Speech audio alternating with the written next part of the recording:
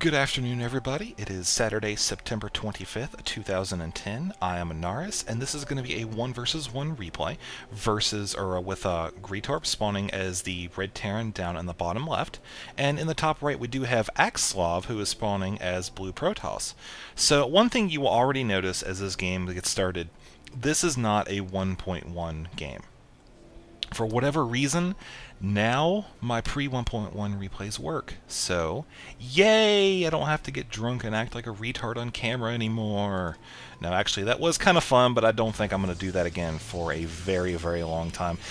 I know a lot of people I generally got good reception from it, but I don't really want to be a drunk person. Nah, it's just not me. So you could definitely probably tell that I don't do that very often. That was actually my 4th time ever being drunk. So you could actually say that you witnessed a important point in my life, maybe. I don't know, whatever.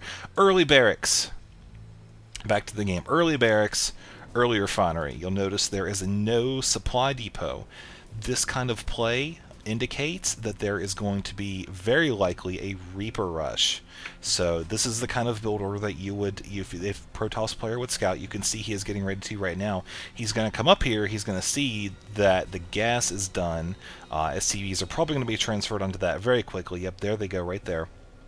And this barracks is just about complete, so you're going to see a tech lab go down before the supply depot. This 100% indicates that there is going to be some sort of Reaper play, which is actually pretty powerful versus Protoss. However, if you are the Protoss player, you can respond to that by getting a Stalker as soon as possible, preferably multiple Stalkers. So you'll generally see Reaper rushes throughout all of the leagues of Starcraft 2, pretty much from Bronze to Diamond, and they'll be implemented in different ways, but this is definitely one of the higher level Reaper early pushes in Starcraft 2, so kind of excited to see how this is going to go. As you can see, Protoss is responding by dropping the cybernetic score, which is actually pretty standard anyways, so it doesn't really require you to go too much off of the normal build, unless you were planning on doing some crazy one gate play, which I don't really think that would work too well, but maybe that's just me, as I am not a pro top tier player. And the cybernetics core is done, so it's very likely we will see the warp gate technology pretty soon here, as one Reaper is already out. And you can see this probe, he just came in and missed the one Reaper, so he's scouting around, wondering what's going on. He saw that the tech lab was done. He's probably thinking that a Reaper already did get out. And for now, it's just going to hang up here at the Xel'Naga Watchtower, keeping an eye on what's going on the southern portion of the battlefield. And this probe is going to very likely to return to base here, as there is another Reaper out now, pretty much negating any more scouting that the probe can do, as these two are actually going to clash up here at the Xel'Naga Watchtower. First blood of the game is going to be drawn, and by blood I mean mechanical parts, and I don't think there's actually going to be any anywhere. So maybe this probe lost an arm or something, I don't know. It looks pretty much okay, but this Reaper is just still hanging out at the Xel'Naga Watchtower.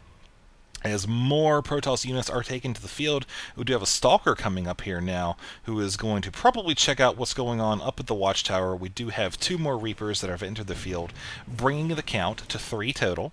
And taking one more quick look at Terran base, you can see that both gas refineries are operating now.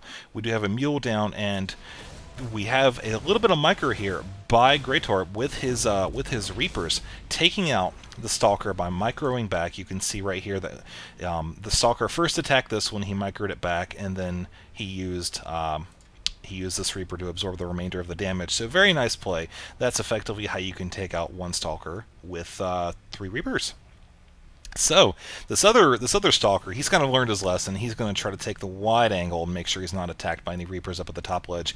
He's going to check the Xel'Naga Watchtower. Immediately he's going to realize that the Reapers have left, very likely gone to the base. And you can see up here that that's pretty much an accurate assumption, as the Reapers are going to probably take a wide angle, come around, and attack the probe line from the rear. which will at least get him a guaranteed couple free probe kills, as he is going for the probes that are mining the gas, which are probably the best 3 probes that you could get at the moment. He took out 4 probes total, so total 400 minerals, plus the time lost, from the probes not mining on the gas. So overall, it was probably, I'd say he probably broke about even on that, so not that much of a delay, as he did have several probes up here already working and could just transfer a couple over. But still probably worth it nonetheless. As the robotics facility does finish, he is getting out an observer first. So let's take a look actually what Terran is fielding here. He does have a couple marauders, 4 of them taken to the field along with 1 lone marine. He's probably feeling very small right now. So a combination of stalkers, zealots, and immortals would probably do very good versus in a more marauder heavy build.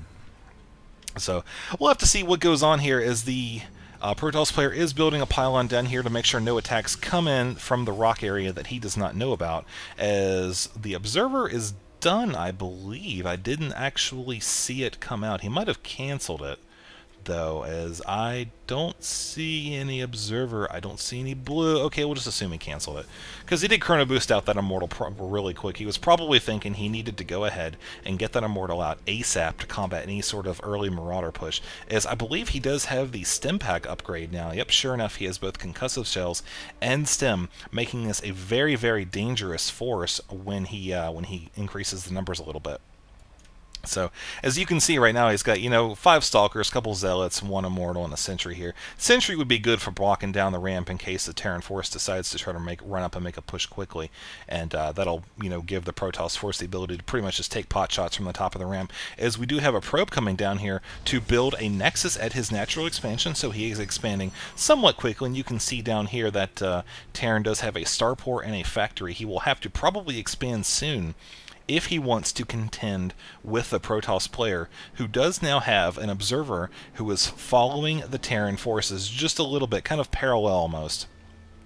But seeing as how it is an observer, he is falling behind just a little bit because they are not the fastest units on the field. We do have the command center here, which was built and does have the orbital command taking off to land at the natural as well. So the Protoss forces are going to move out here. They're going to hang out at the top of the Zonaga watchtower, and pretty much both players are just going to macro up some.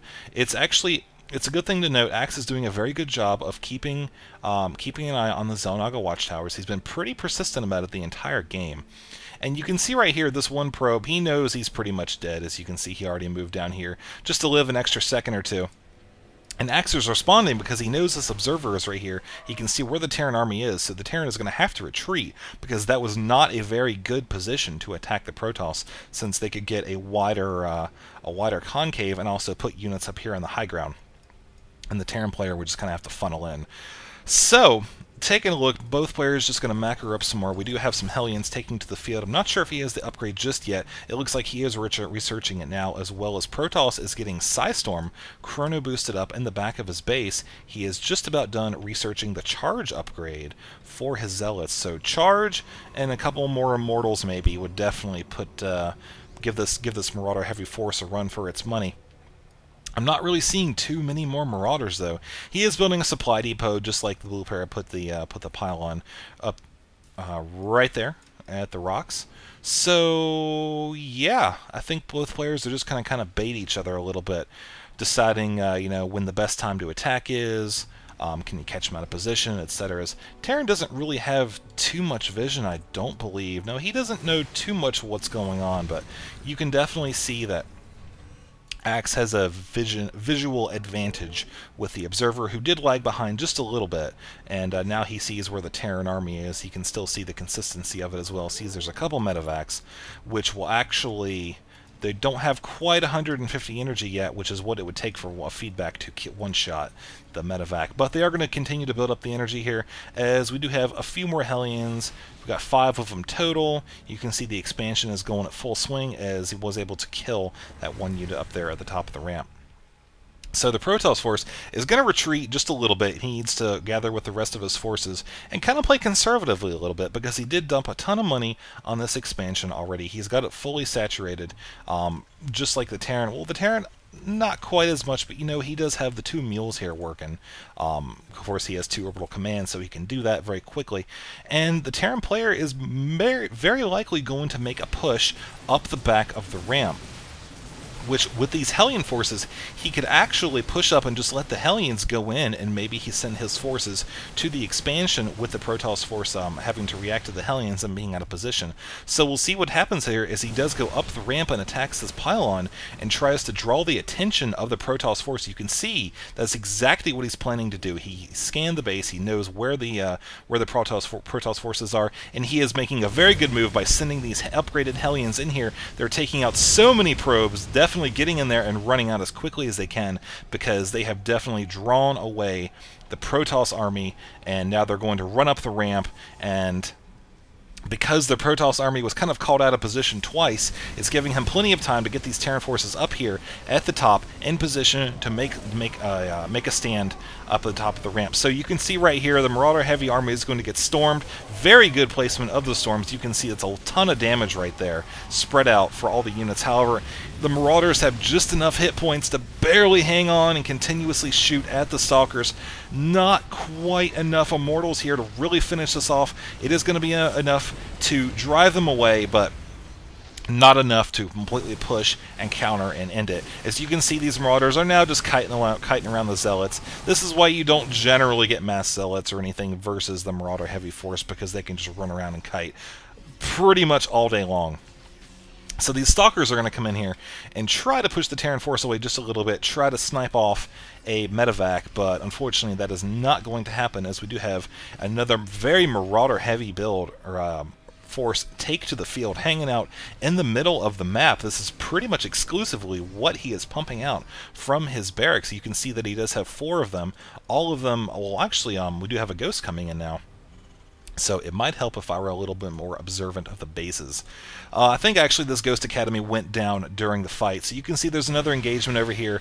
Protoss actually driving back the Terran forces. As you can see, these medevacs are all pretty low health and somewhat low energy, and not really enough forces here to contend with the Protoss army continuing to push back the Terran forces. And he does have another High Templar here with not quite enough energy to do one Side Storm. But it's the psychological factor that counts, especially since we do have a Ghost now with the EMP shot here, which looks like he does have enough energy for one good EMP. So if he is able to shoot an EMP and take out the shields and the energy of this blob right here, it'll be devastating, absolutely devastating for Axe's army. So he does have a second expansion going up here. He's trying to stay ahead of the Terran economy. You can see that actually both players are relatively even. This, of course, being a little bit lower on the gas. I'm not too sure why. I believe, oh, here it is. I don't think he actually ever put his 3rd SCV on this refinery. Probably just forgot about it, as he does have two other refineries right here as well. So no, I think he actually forgot here. So he does have 10 SCVs working on gas as opposed to 12. As the Observer is still here, man. I'll tell you what, this Observer is just all kinds of doing acts of great favor. Let him know exactly continuously what is being built, where it's going, etc. So this has definitely provided invaluable information, and it lets him see that, you know, the Terran is continuing to push a very Marauder-centric build. It's got several medevacs now, about 6 or 7 of them so far, and a lot of Marauders. There was definitely, oh, that Ghost just died so quickly. Ghost could not even get off an EMP round, as more Psystorm definitely nails the Marauders and drives back this Terran force, which is trying to funnel in, but unfortunately the Protoss had too good of a concave and was able to just decimate the Terran forces. So he is using Simpack to get ahead of the Zealots, try to kite, get a couple extra kills, reinforce with more Marauders, but, you know, it's barely just enough, as both players are trying as hard as they can, but both armies are just whittling down super quick. However, the Protoss is going to come out on top.